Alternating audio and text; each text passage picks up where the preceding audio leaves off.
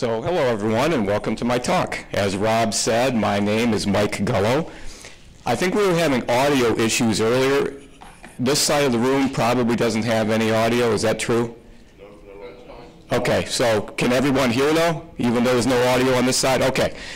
So in keeping with the scary theme of the Halloween season, I thought I'd have some fun today and share some of the things that have horrified me in the past year or so.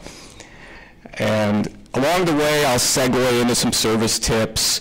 I'll explain how and why I would have done things differently in a lot of cases and how I repaired them. And I don't have a handout for this talk, but my plan is to have a Dropbox folder or a Google Drive folder. I'll have the slides from this presentation. I'll have some links to my favorite unique parts and tools, some miscellaneous service tips. In fact, all I need is email addresses if anybody wants access to that folder. I'm going to see if Rob can start passing this around. If you want access to it, I should have it done in about a week. And I'll share that with anyone that signs up. Sign up now because you may get halfway through and realize, hey, I want that part, and I didn't sign up to get the link to it.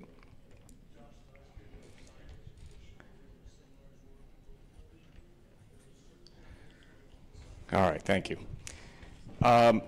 Before I get started, I'd like to take a minute or two just to give a brief introduction about myself. I've worked as an electronics technician for several decades. I don't want to say how many. I've worked on pinball, yes, but also computers, computer servers, among other things. And I met Rob Burke about 15 years ago and began working on pinball machines in his home. And now I'm pretty much semi-retired. I work on pinball machines at his new Pastimes arcade in Ohio.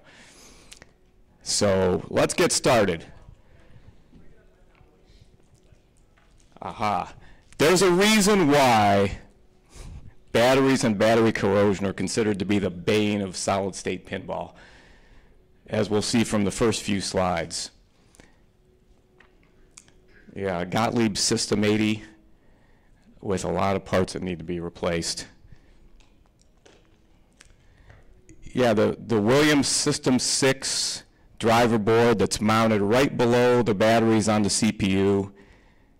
All the connectors there need to be replaced.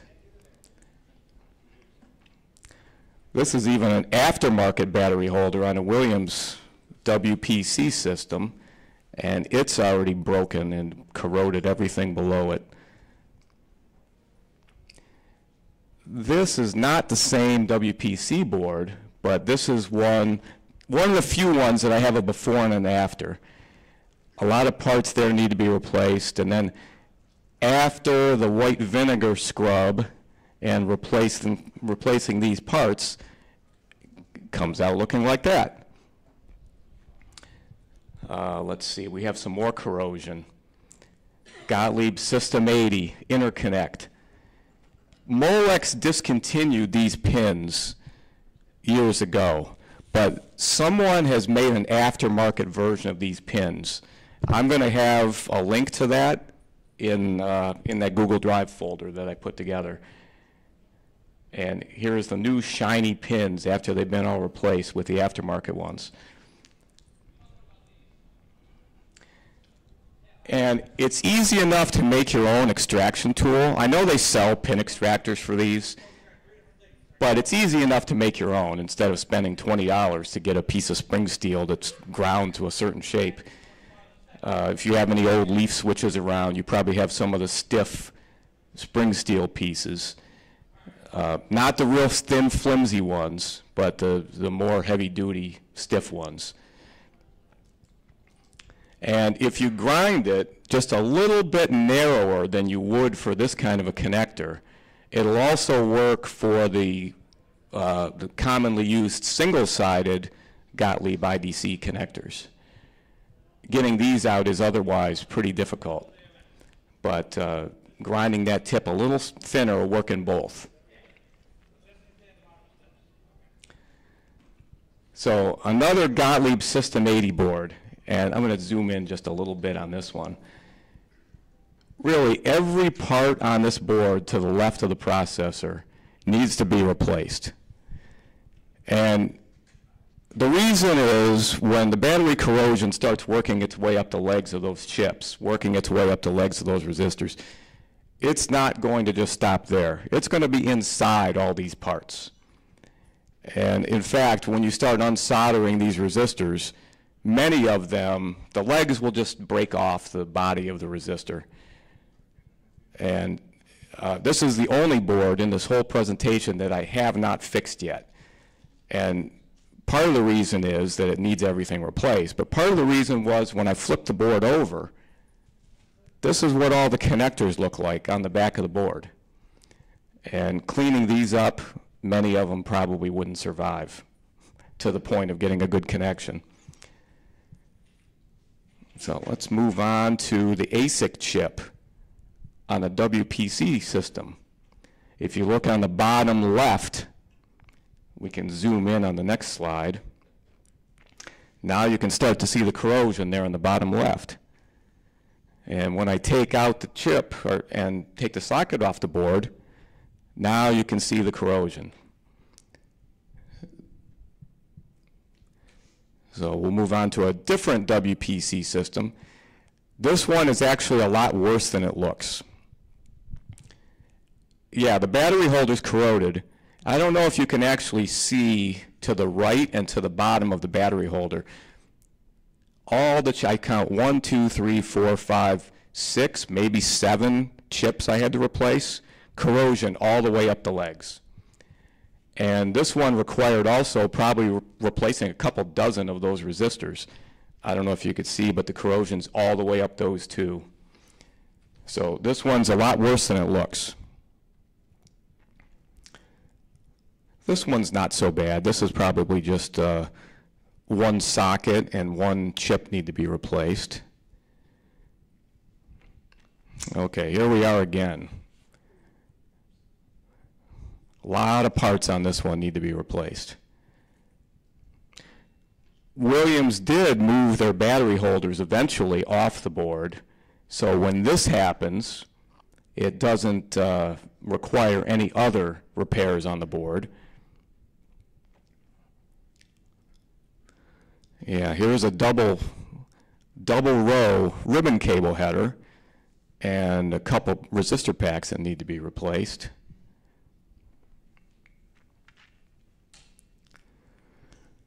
Another pretty extensive data east corrosion problem. A lot of parts here need to be replaced.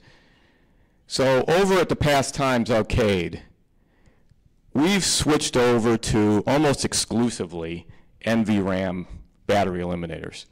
How many people here have used those? So quite a few people. Some people have. They're about 25 to 30 bucks. No more batteries ever again. I would say a couple of the negatives are the price, 25 to 30 bucks. Also, a lot of, well, I wouldn't say a lot. Some systems don't have their RAM socketed. So you would have to desolder the old RAM and put a socket in to use one of these. The third negative I can think of is any game that has a real-time clock. WPC is a good example. The real-time clock will only run while the thing is on, while the machine is turned on.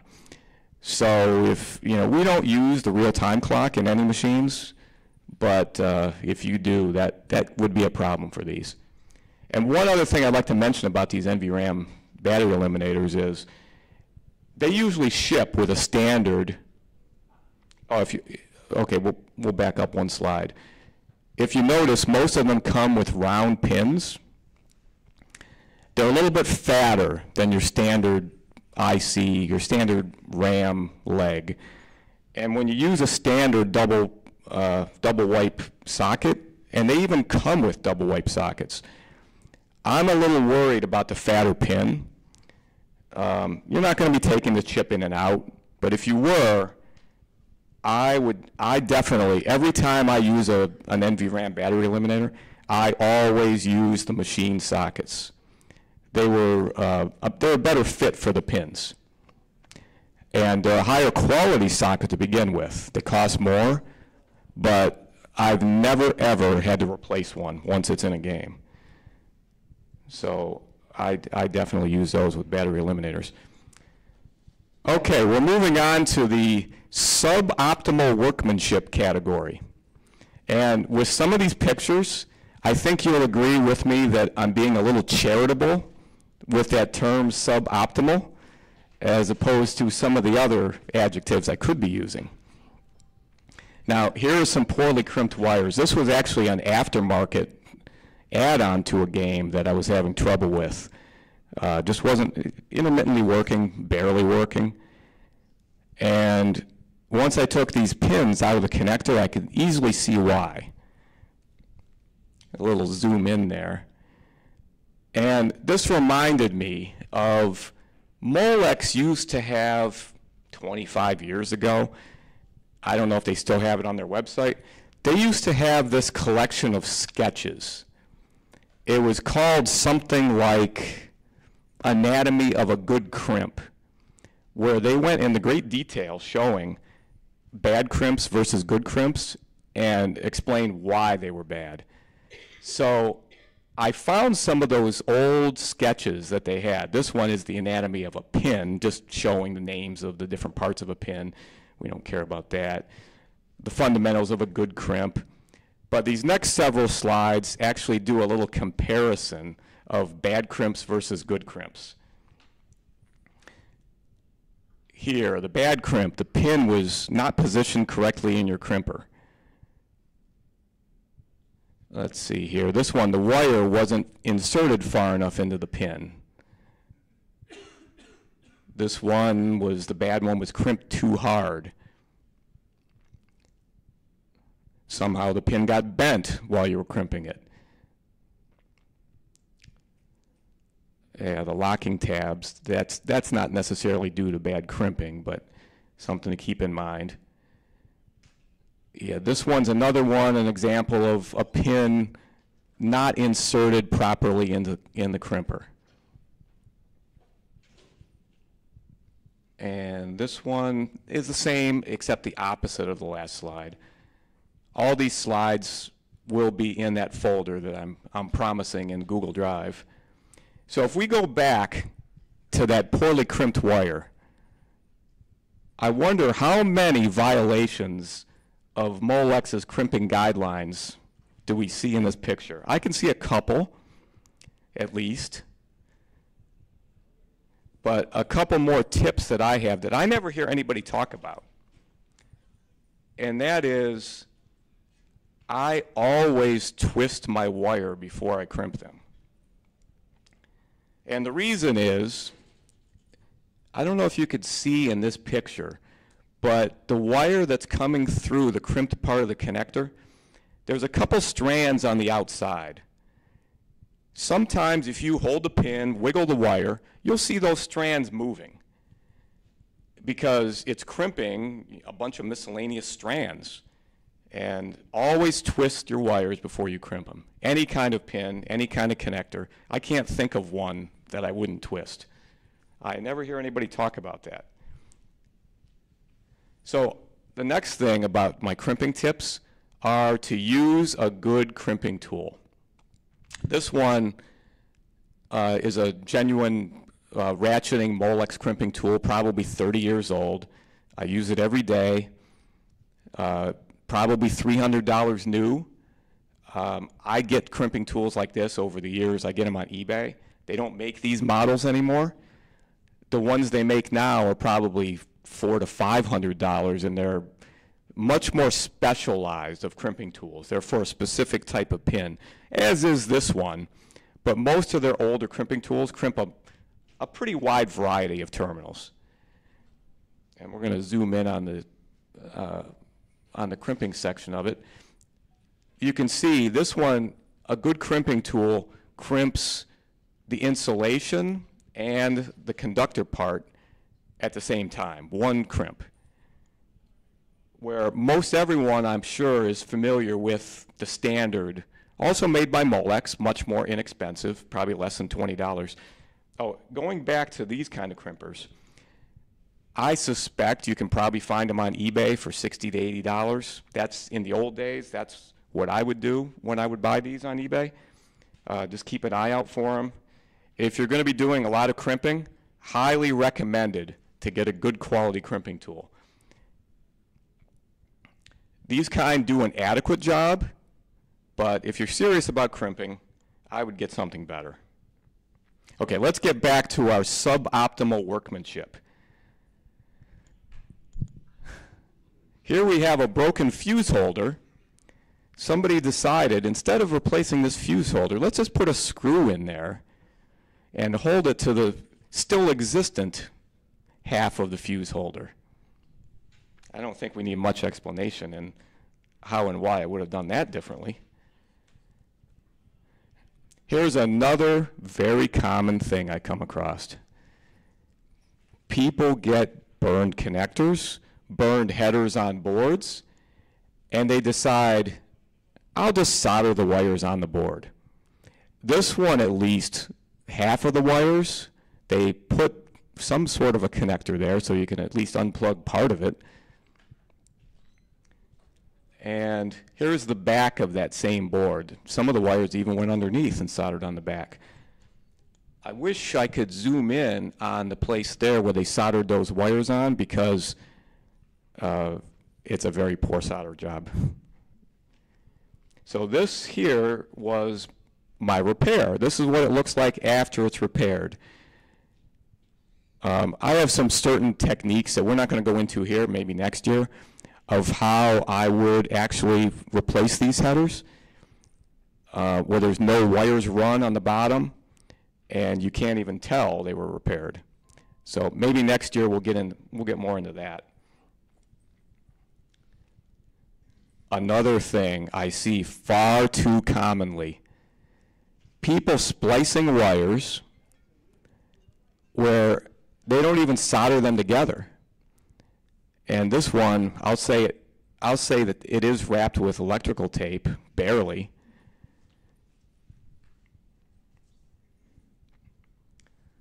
This might be an example of one of those boards that had the wires soldered on where the header used to be.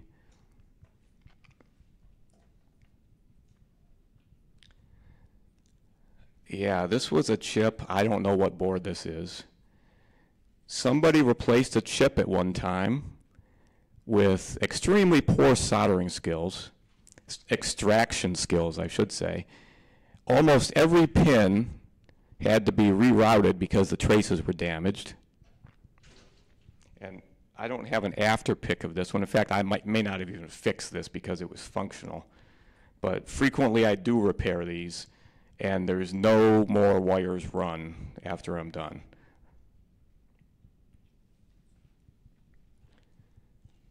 More soldering wires onto headers that were burned. How do you unplug this board if you need to work on the power supply?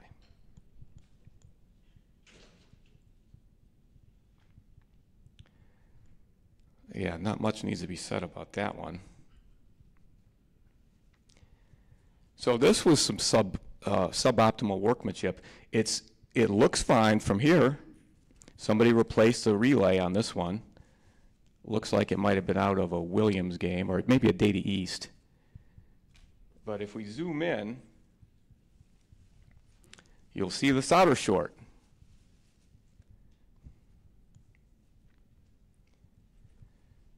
Now this is a mess.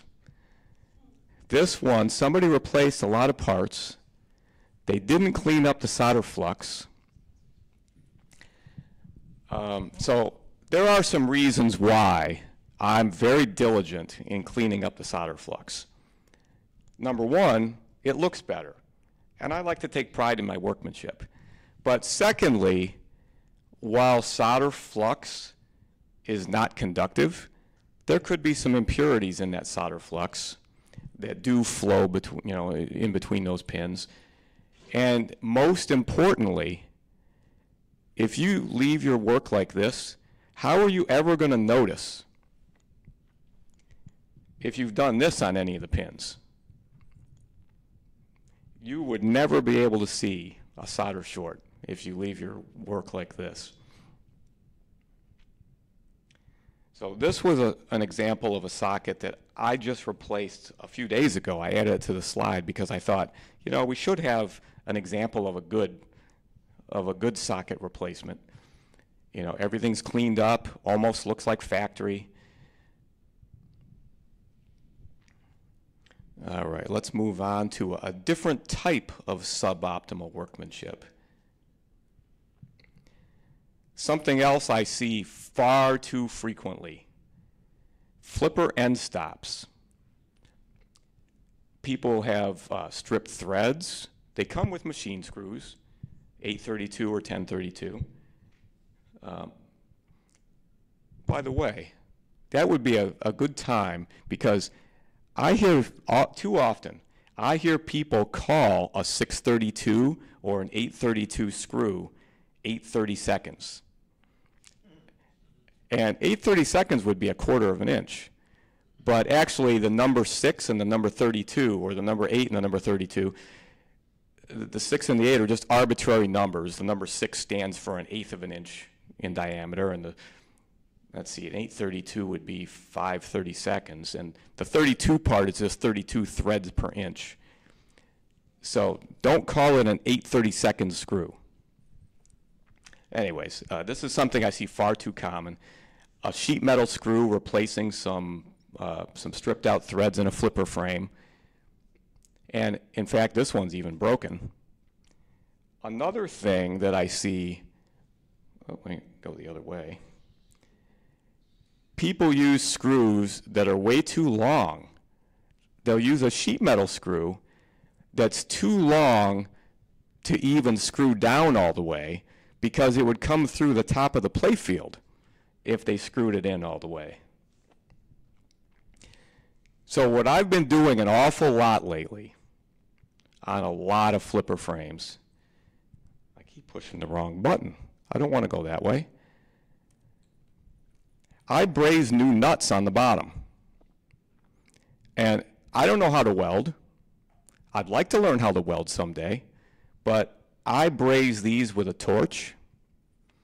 I've done it on flipper frames a lot recently. I've done it on a lot of things. And it's a much more inexpensive way than buying a whole welding set.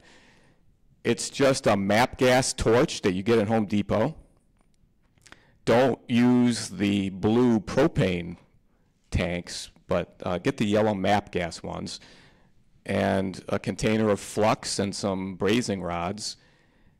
And it's just kind of like soldering at a much higher temperature. There's some techniques you have to use to do it, but you can easily find a YouTube video that shows how to do that. I'll have links to what the flux I use and the brazing rod I use. I get them from a company called McMaster Carr. I don't know if anyone uses them for hardware or anything. I see some heads moving. They're great. And the problem with McMaster Carr, if you want to buy a screw or a spring, get ready to filter out 50 different characteristics of that screw or that spring or that brazing rod or anything. So I've got links to some of these things that'll be in my shared folder. So some more examples here. I don't remember what this was from, but it had some stripped screws, some stripped threads in the frame, and some new nuts got brazed on there. This is inside the nuts that hold on some pinball legs. And it may look like the brazing may not be as strong as welding. Do you have a question? Yeah, what kind of nuts do you use? Zinc, chrome? Well, best for this would just be plain steel. But if you use zinc plated, generally heating it up, the zinc is going to be gone. So you're going to be left with the steel. I just try to start with steel right from the get-go. But brazing like this is extremely strong. I bet you could hardly knock these off with a hammer and a chisel. You would kind of have to grind them off in a lot of cases. So, yes. Can you braze stainless steel? Yes, I have used this exact flux, and in fact, I think we're going to, this next slide, this is a track from under a playfield. Are those stainless steel? The tracks that are under the playfield? Okay. Maybe they aren't stainless steel. Then I'm going to revoke what I just said about brazing stainless steel, because there's certain things that I have brazed that I thought were stainless steel. Maybe they weren't. This might have been one of them that I thought maybe it was stainless. So I'm not sure about that. I'm an electronics technician that does a little bit of brazing here and there, but I'm definitely not the brazing expert. So this one was just another example of how convenient it is to have this equipment, and it's inexpensive to have a set to do some brazing like this. This was an under playfield track, and you could see the scoop in the middle. Do I have, I don't think the pointer has a battery in it. Oh, it's coming. Oh, there's a switch. Okay. Let's turn that on. Okay, there we go. So this whole half of the scoop was cracking across underneath where I brazed that metal on there. So I brazed a plate on there, and it's much stronger than it ever was from the factory. And we're even going to zoom in. And it's not hard to do once you have a proper technique. Yeah, I think I could see this is not stainless steel, looking at it more closely. Okay, back to suboptimal workmanship. Here's a flipper end stop. Yes? You can braze stainless steel. You can braze stainless steel. We heard it right here. You cannot braze titanium, but you can braze most stainless steel. Okay, sounds good. So here we have a flipper end stop. This may not be the best picture of what I'm about to describe here. Somebody ground a dome on this end stop where the shaft meets the end stop. They also ground a dome onto the shaft. And yes, I know you want to put a little edge on there so they don't peen over. But if you look in the middle, that little area there was the only mating surface between the end stop and the shaft. Why is that important? Well, most everybody knows that a flipper coil, any older flipper coil, is two coils in one. It has a strong coil that flips when you first hit the button. The strong coil drops out when the end of stroke switch opens, and then you're left with the weak coil. And with that weak coil only, you should be able to catch a pinball without having the flipper kind of like chatter and reflip. Well, what gives a flipper that strength to be able to do that is the mating surface between the shaft and the end stop. They need to be perfectly flat.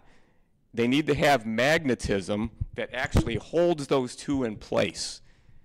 And this one, the mating surface between those two is almost not even, it's just negligible. So this flipper it had very poor holding power. If you tried to catch a ball, it would do that exact thing. It would collapse and reflip. So I'm not sure a lot of people are aware of that those two, even when you're trying to repair one of these, it's very hard to grind or file them to a flat state so they'll have good holding power. So whenever they wear out, I say throw them away, because you can't get them flat. Even if you can get them flat, they may not be perpendicular after you've ground them. So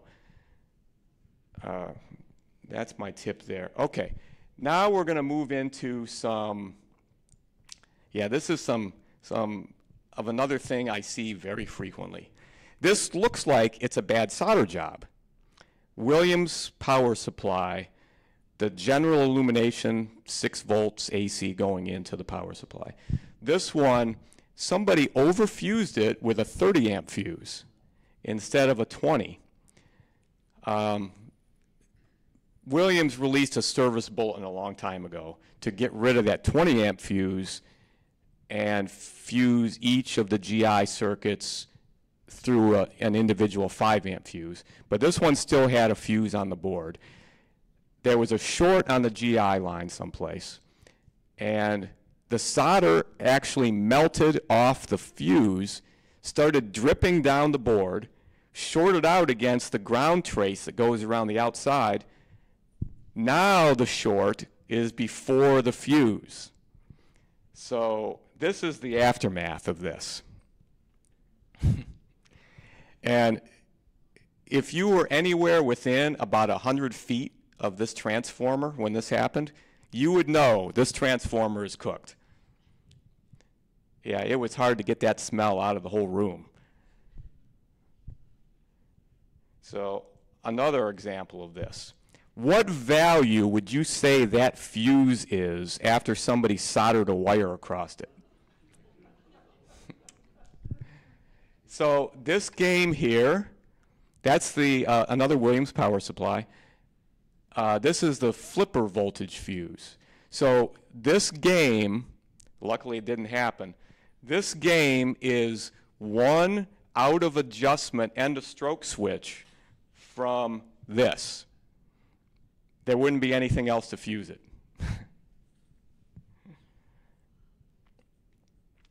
So more suboptimal workmanship.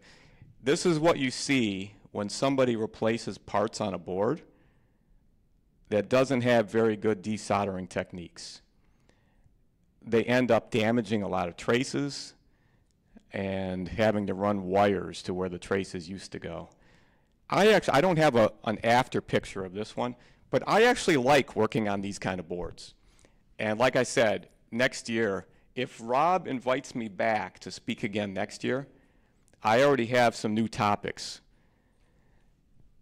But this is one, soldering, repairing things like this so you don't have any more traces, any more wires run on the back of the board, any more unsightly wires run on the back of the board. Okay, this looks like a Capcom display voltage power supply, high voltage. And the tip that I want to give today is this board didn't start out with the burns with that big of a holes. The burns, there weren't really even holes in this board when I started working on it. But what's important about this, if I go to the next slide, you'll see better. That diode, you can see a couple blue wires that I had to run to fix some burn traces and span that hole. But it's very important, if you have a board with any kind of burning or charring, you have to grind all of that away, especially in a high voltage application. This, yeah, I can see this as a Capcom. I can see the COM stenciled on the board. Anyways, this is a display power supply, so it has over 100 volts. If you didn't grind all of that charred material away, as you could see I did, I actually made the hole bigger because I ground away all that charred material. You'll see arcing, you'll see fuses blowing, you'll see these same parts going bad again because that charred material will conduct if the voltage is high enough. It's not as important. Yeah, well, that carbon, the burned part, conducts. So you'll see some arcing across some of that if you don't grind all that charred material away. Not as noticeable if you're talking about general illumination, 6 volts. But if you're any type of higher voltage at all, definitely grind all that away. It makes the hole bigger. But after you're done, I fill that hole with some silicone. I didn't do it in this picture because I wanted to show that I made the hole bigger by getting rid of that charred material.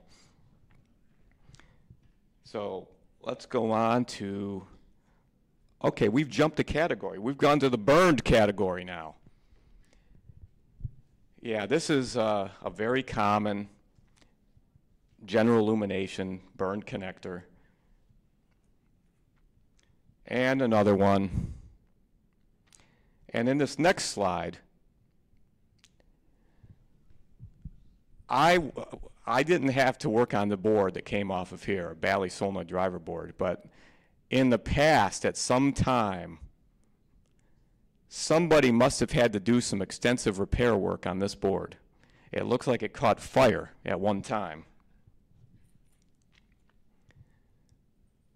This probably looks like the mating surface for maybe this one, not that one, the header. So I'd probably say I replace more headers on boards than anyone I've ever known. Why do I keep pushing the wrong button? Let's go this direction. I'll get to more on the headers, but let's get back to burned here for now. So this connector here, you can see there was only one burned pin, and the wire has already been removed from that connector and soldered onto the board. But to fix this right, there's only one solution. Repin every pin. There's 20 plus pins, but there's only one way to do it right. Replace the header on the board and get that pin back in here. Replace all the pins. Well, this is a burned pick that I think everyone that's been in the older Williams systems has seen. The feature lamps, the power resistors burned up. This one, the board isn't as burned as it could be. But what I do, well, the reason why these burn is, and we'll get to it in the next picture, the reason why they burn is because the old transistors they used to use required a very high base voltage and current. We'll say the input voltage and current. So they had to have those big power resistors. Well, I've started converting all of our system 3 through 7 driver boards to newer transistors. I'm going to have this will all be in that folder that I'm going to send the links to of how to do this.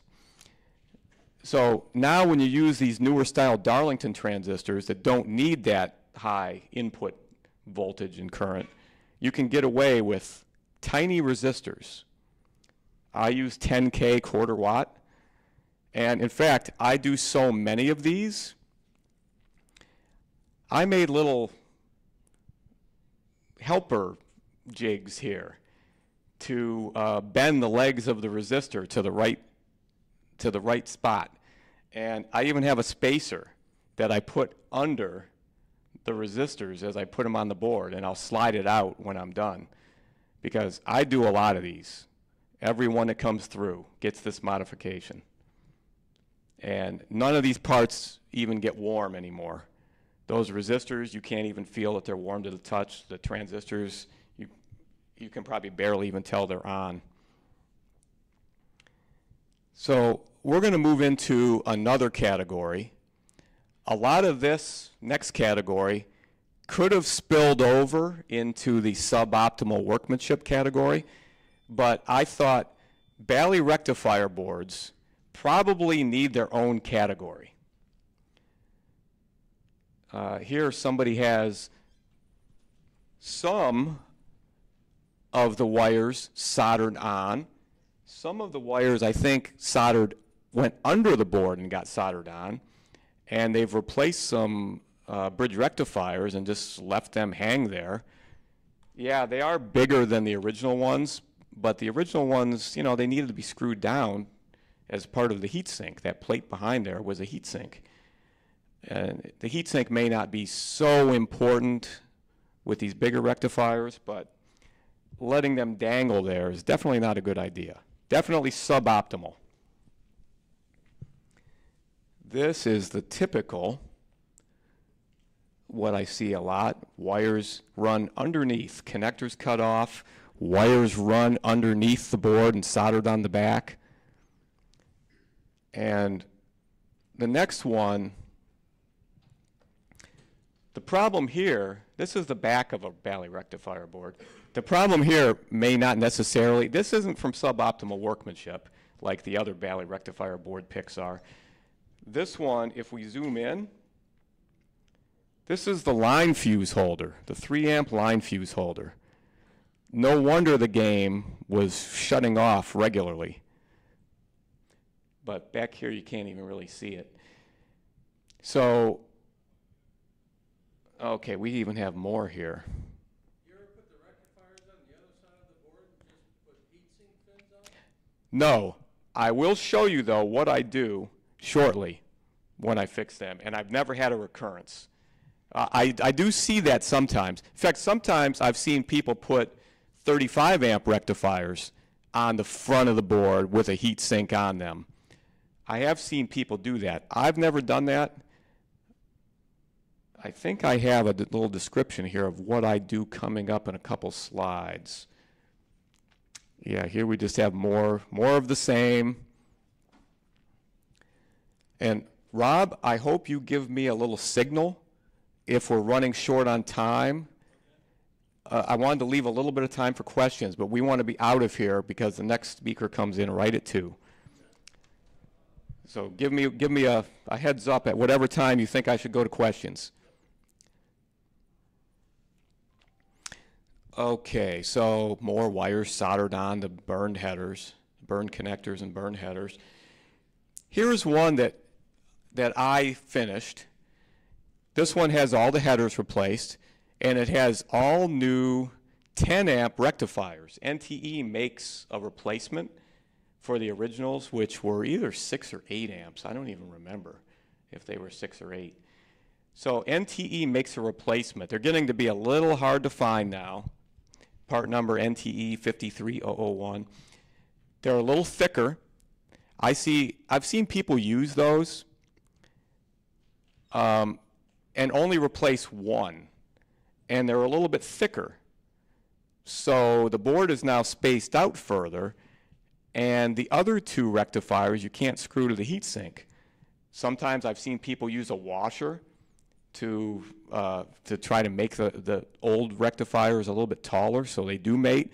Then you have heat going through multiple surfaces. You already have a plate back there it has to go through to get to the heatsink. So whenever I replace one with the NTE version, I replace them all. And I've never seen one of these fail. They are a higher power than the original ones. And you probably know that the one that fails the most is the 43-volt rectifier, the one that runs the solenoids and specifically the flippers. I think it fails most because people don't know how to adjust end-of-stroke switches. And they overfuse the 5-amp solenoid fuse. But I think this is a permanent solution instead of going to the 35-amp rectifiers. And these are the standoffs I like to use, as opposed to the ones that just lock in. I like to use nylon standoffs, and it's easy to take this rectifier board off. You know, I only screw those nylon spacers kind of finger tightish, as tight as I can get them with my finger, but still be able to loosen them up. And let's move on to headers.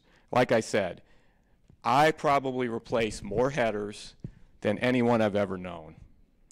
So why do I replace so many headers? If you ever have a header that's had wires soldered onto it, that header needs to be replaced. Even if you clean up the solder, there's still going to be a coating of solder over those pins. And solder oxidizes quickly. If you clean it up, it'll conduct fine for now, but it oxidizes quickly.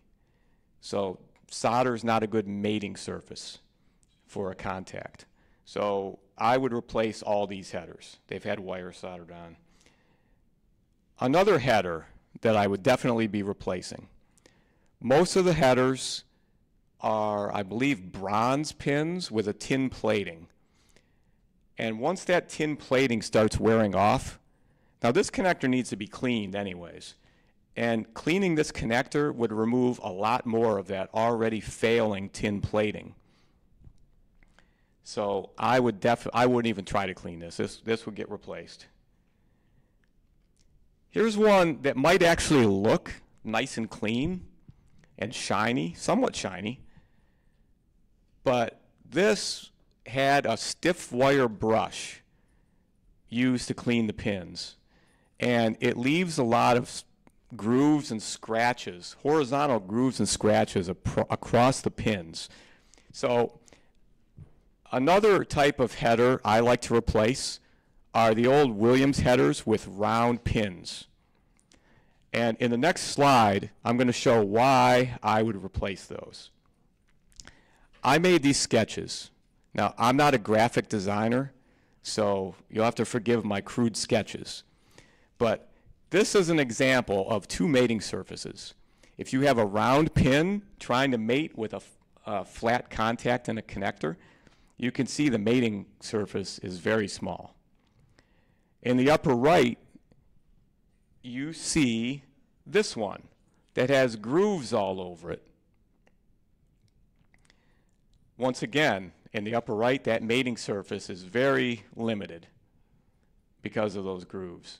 And of course, on the bottom, if you put a new header in, now you have the full surface of both the terminal and the pin on the header, in the header, mating nicely. So let me go back here. I jumped 2 slides. A lot of people have probably had intermittent solenoid fuses blowing. And I've actually seen this happen a couple times in the last couple weeks. Same issue, intermittently blowing a solenoid fuse. Don't know why, don't know which coil's doing it, but once you figure out which coil's doing it, this is what you see sometimes. The winding of the coil is exposed. And one time that this happens frequently is if you have a coil, some coils are fatter than others, even at the same gauge wire and windings, that they just naturally kind of sit almost against the frame. And if you ever have a coil that's not mounted tightly, maybe the holder or the end stop is a little bit loose, and that, or if you don't have the wave washer in there and the coil itself can slide around back and forth, that's when you'll get this rubbing happening and the trace shorting out against the flipper frame every now and then, intermittently blowing fuses. Okay, now this capacitor here looks like it's about to blow.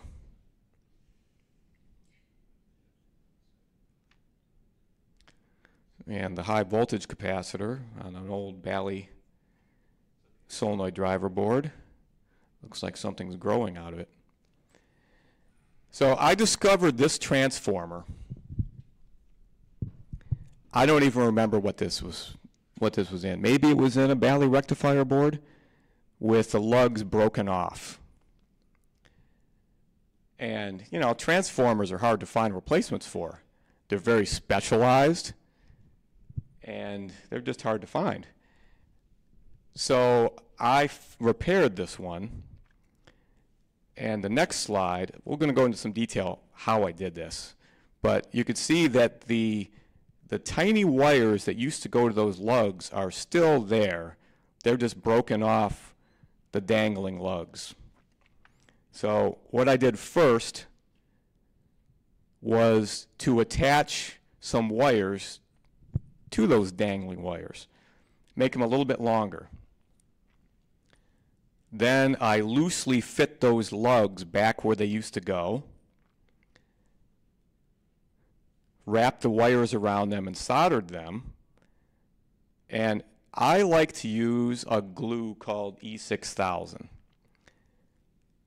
In this pic, I glued them back in place with E6000. I love E6000. If you go to any craft store, Michael's, I can't even remember what some of the other craft stores are, they sell E6000. I think Home Depot and Lowe's even sell it now. So I use that a lot for these kinds of repairs.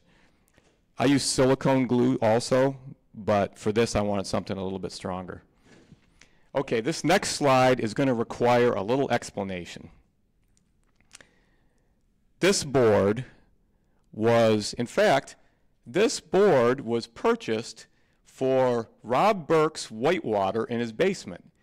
Rob had a whitewater in his basement, and the waterfall effect, the chase effect on the topper, the control board was missing. So I found an aftermarket board online. I'm not going to say who we bought it from. We ordered an aftermarket board. It was supposed to be a direct replacement of the original. And the board arrived. I installed it, and within a few seconds, maybe several seconds, I could smell a burning smell.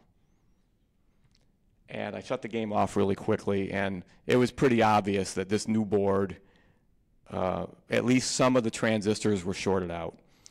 So we sent it back to who we bought it from, went back and forth for a long time until we finally got a replacement.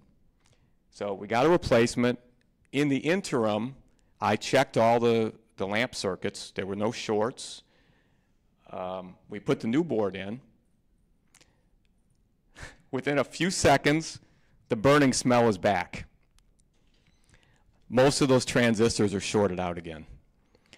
So I took the board back to the workshop. I made a little test harness for it with no load, and I got out my oscilloscope and started doing some troubleshooting. I got out a data sheet that had the pinouts of these transistors, and after replacing them, they didn't go bad again because I didn't have a load on them on the bench here, but I could just tell something was not working properly. And if you look at the next pick, well, I don't know what could be wrong. They're installed properly, but the thing is, the stenciling on the board was backwards. I determined that all 16 of these transistors were bad every time I turned it on because the stenciling on this board was done backwards. All these transistors were installed backwards on both boards, right from the aftermarket supplier. And I suspect, we contacted them. 5 minutes? Okay. Let me skip ahead and see if there's anything else that I want to cover. Well, you know what? This would be a good time to end and take some questions, because the next thing I wanted to cover, this would be a good preview for my talk next year if Rob invites me back. I wanted to do a talk, a DIY talk, about making test fixtures, making little test jigs, making pin extractors. I'd like to do a whole talk about that. But in the background of this will be my preview for next year's talk. In the background of this pick is a WPC test fixture that we built. Let me go to the end. This was a homemade WPC test fixture. And I'd like to go through step by step how we did this, but you'll have to come back next year for that. And there's other little things that I make little testers for. I made a tester for a Gottlieb pop bumper board tester. But that's all you get to see for now. You have to come back next year to see much more DIY. So we have questions. Do we have questions, first of all? Let's go over here. Is there any issue mixing lead and lead-free solder? You're talking about solder with antimony? Typically, lead-free solder is antimony. I used to use it a long time ago. I never noticed any issues like reflowing solder joints with it. I don't use it anymore. I've gone back to using solder with lead in it. I never noticed any issues with it when I used to use it. So my anecdotal evidence would be to say there was not a problem with it. Is that the type of solder you're talking about? Yeah, okay. Are they using lead-free solder today on machines? I don't know the answer to that. That's a good question. They are? In Europe, they are. Okay. If they're exporting to Europe, that's what you said? Okay. Okay, and you had a question. Yeah, a comment about the burn board. Yeah. If there's a ground plane in there, you want to be careful. Oh, that's true. That's a very good point. Let me see if I can go back, because I definitely want to add, supplement what that question's referred to. Let me see if I can find it. Yeah, that's very, yeah, this right here. A lot of newer boards are multi-layer boards. So they'll have 2, 3, 4 layers stacked in there. If you have one of those boards, you wouldn't have been able to do this. In fact, if you had a board with multi-layers, let's see, this, you wouldn't have been able to grind that away, because you would have destroyed traces that run through those inner boards. It's not just a ground plane. There could be a lot of layers that have other traces in there. So you have to make sure your board is a single layer. If you hold it up to light, you'll be able to tell. You'll be able to see typically the traces that are run on the back. If you hold it up to light, if you can see those traces, you can know it's a single layer board. But you're right, that's a very good point. If you have multi-layers, you cannot fix this kind of charring. One more here. Do you have a favorite desoldering tool? Yes. In fact, I have it with me out there in our booth that I'm going to be doing some repairs. I like the Hakko system. I don't like the pistol type. I like the pencil type. I use a Hakko, I think the number is 1091, but the other number is 8. Now I can't remember what the number is. Yeah, I've always used Hakko for many, many years. And parts, they discontinue models. So once again, you have to find your replacement parts on eBay. Sometimes Amazon even sells them.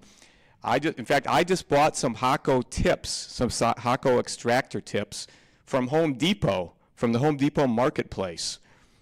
Some of the tips. I wish I could say the number of the pencil type, but I don't like the pistol type. I guess maybe because I just haven't been used to using it. So do we have any more questions? I think we're about out of time, right? We're about to move to the next. That's why you're here chasing me away. So thank you all for coming, and hopefully I'll see you next year at the DIY Talk.